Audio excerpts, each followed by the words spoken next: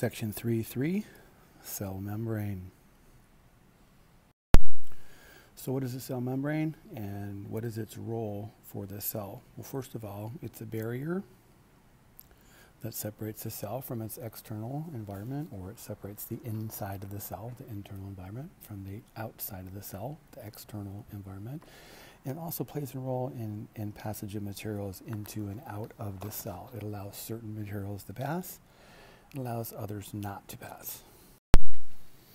So what makes up the cell membrane? Well, first, it's a double layer of phospholipid molecules. Okay, so this is called a lipid bilayer, or a phospholipid bilayer. And it's interspersed with other molecules, a bunch of other stuff. So as you can see, there's cholesterol in here. Okay, there's carbohydrates, these side sugar chains, as well as some of these membrane proteins that will go either through or embedded in the surface of either the inside or outside of the cell membrane. So it's composed of a bunch of different stuff. So what are the three parts of a phospholipid molecule? Well, it's composed of a charged phosphate group. As you can see in the diagram, this would be the charged phosphate group here. A glycerol molecule, which would be this part here, and these two fatty acid chains, which would be here.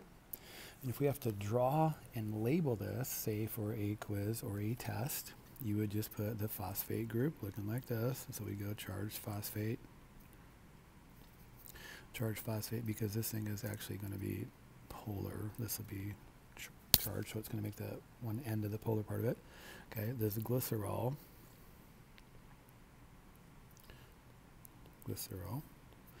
and then two fatty acid chains.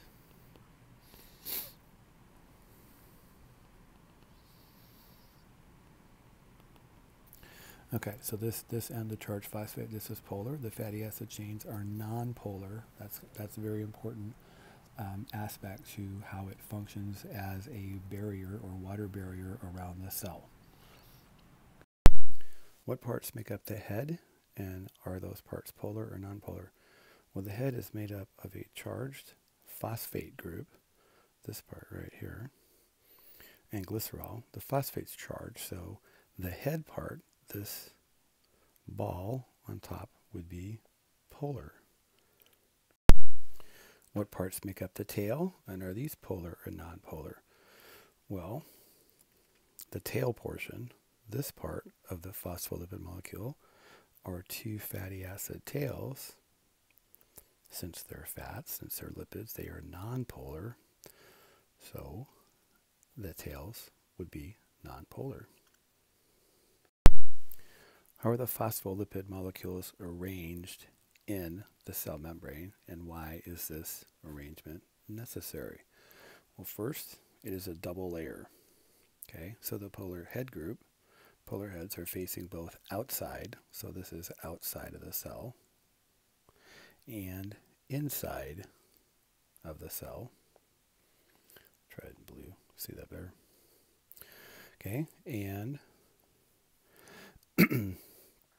the tails are facing each other, so the tails are making up this portion, like in the middle part of the lipid bilayer.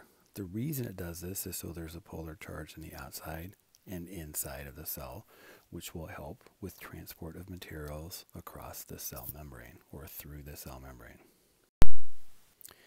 And this middle portion of the cell membrane being non-polar, it also helps with transport of materials across the cell membrane, or being able to select which materials are crossing the cell membrane.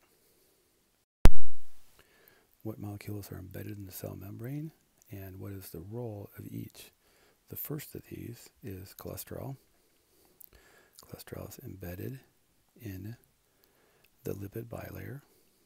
All these guys are cholesterol molecules. And what they do is they provide strength or rigidity to the cell membrane, but still allowing it to be flexible.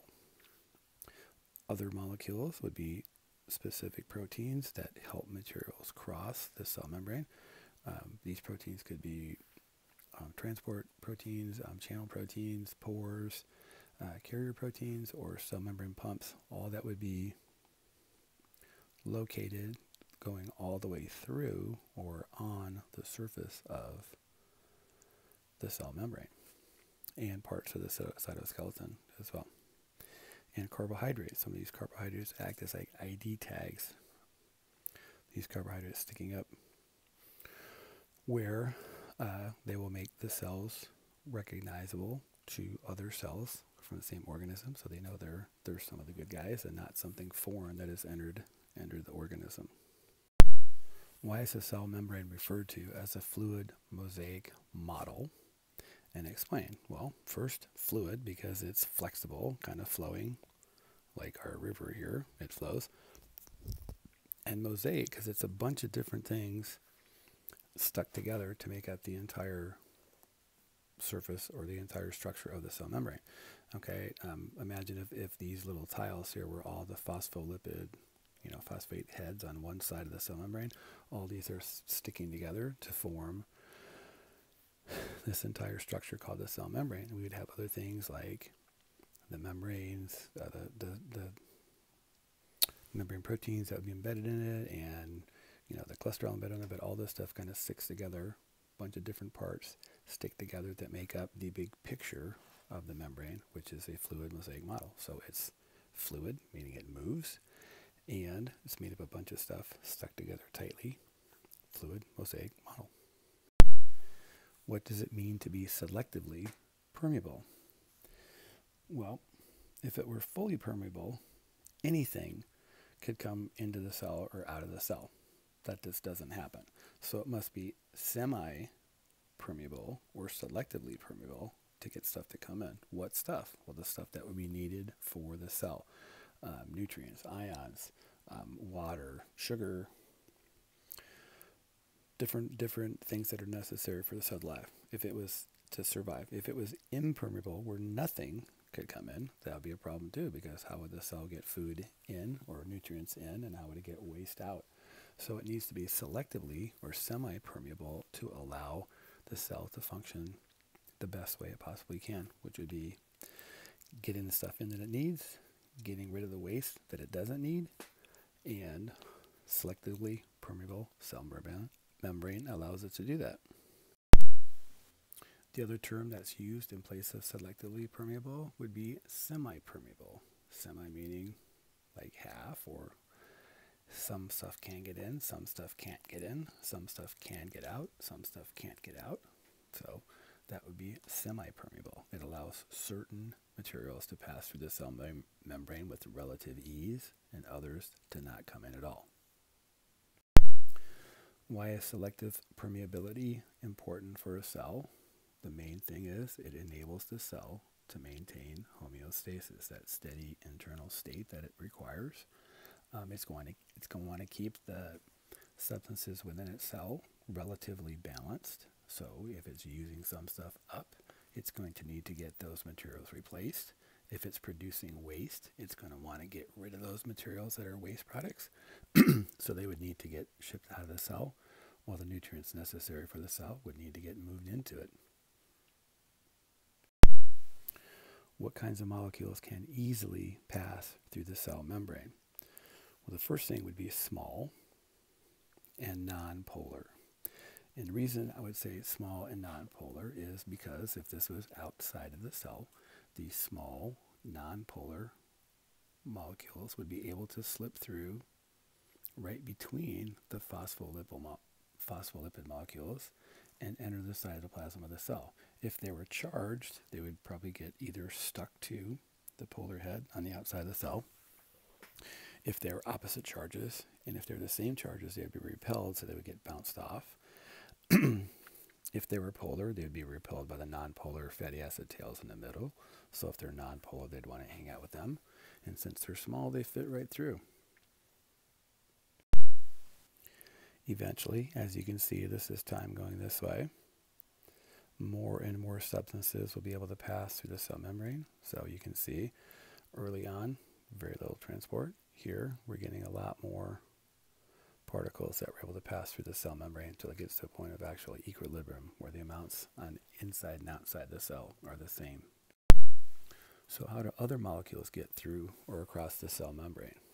Well, if they're relatively small and polar molecules, they can enter through these transport proteins or cell membrane proteins, where the charge would be okay for it to pass through this pore through the cell membrane. Notice this goes all the way through the lipid bilayer outside and inside the cell. And so this channel or pore membrane protein allows small polar molecules to pass through. Large molecules are going to need some help. Okay, and what they're going to do is they're going to form vesicles. This is a process called, here it's showing exocytosis, where something inside the cell here gets wrapped up in this membrane, fuses with the cell membrane here, and then dumps the contents outside of the cell.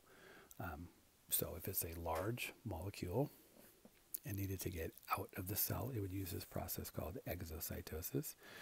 The same thing can happen reverse, where if you want to get large particles from the outside in, they can form vesicles from the cell membrane and get brought into the cell where they can be used. And that would be a process of endocytosis.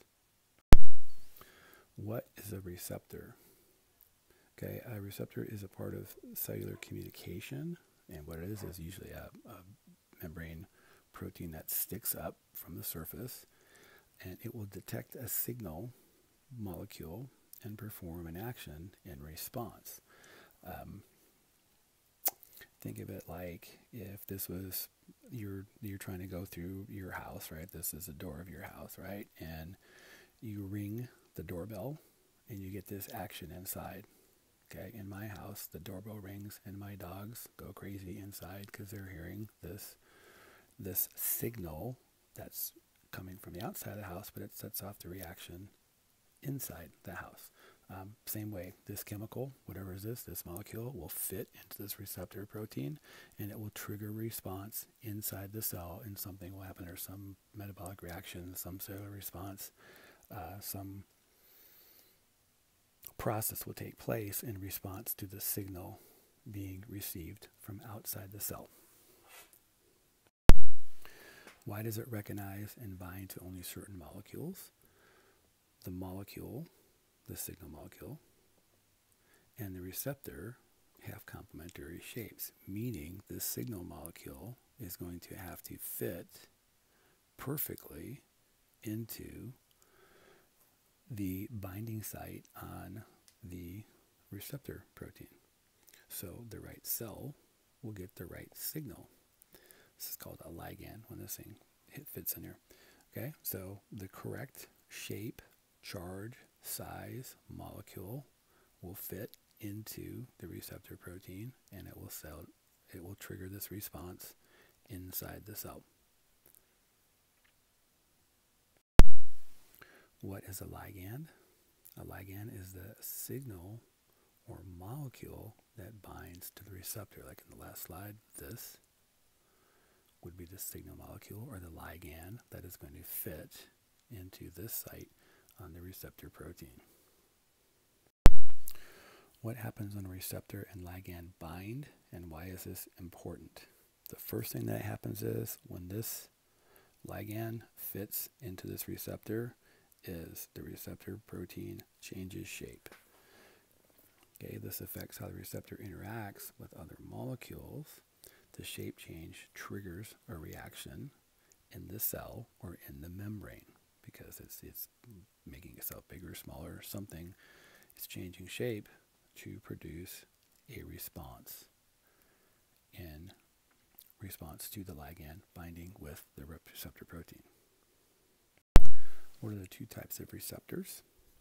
The two types are intracellular receptors and membrane receptors. Intracellular receptors would be receptors that are inside of the cell. Notice this is inside of the cell. So the signal molecule would be small enough and be able to pass through the cell membrane and bind with the receptor protein inside the cell. Once it does that, whatever it does to trigger a response or trigger a reaction in the cell would happen. Okay, a membrane receptor would be for molecules that would be too big to pass through the cell membrane. So the receptor protein, membrane receptor, would be this thing where it's fitting in the cell membrane all the way through it. The receptor protein would hit here. This guy would change shape and set off a response inside the cell. So the signal molecule never goes inside the cell. It just hits the receptor protein, the membrane receptor, and triggers a response inside the cell. What is an intracellular receptor and where are they found and why? Well, like I said last time, that receptor is inside the cell, found in the cytoplasm. And so the ligand, the signal molecule, can actually cross the cell membrane and get into the cell. Okay, or in this case, you can see these guys would be able to go through and bond to the receptor inside the cytoplasm of the cell. What is a membrane receptor? Where are they found and why? Well, membrane receptors are found in the cell membrane, literally embedded between the layers of the lipid bilayer.